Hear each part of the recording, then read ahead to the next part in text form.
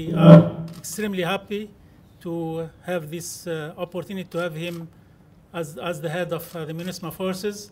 We are also grateful to General Umar Bikimo for the period that he has been as head of MINUSMA forces, par interim. And we look forward to close collaboration between all the contingents of MINUSMA with the Major General, and we all are here to collaborate and help him achieve his mission. And thank you.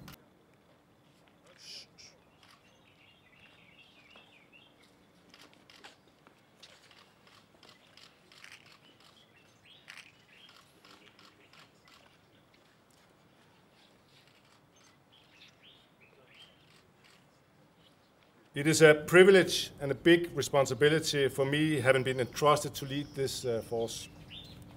And I promise you my unconditional commitment. I'll put my effort into three main areas.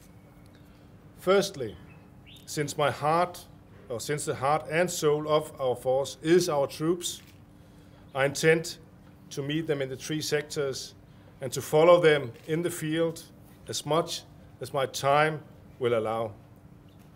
I will already start next week on my first visits to the north, and I will continue during the following weeks. As an infantryman, I feel strongly for our troops in the front line, whether they are on the ground, for those in the air as well. Secondly, I will use my experience and skills to influence how we conduct our operations within the very robust mandate that we are having in order to maintain efficiency and security everywhere the force is operating. This also includes my focus on the correct conduct of our troops in all situations.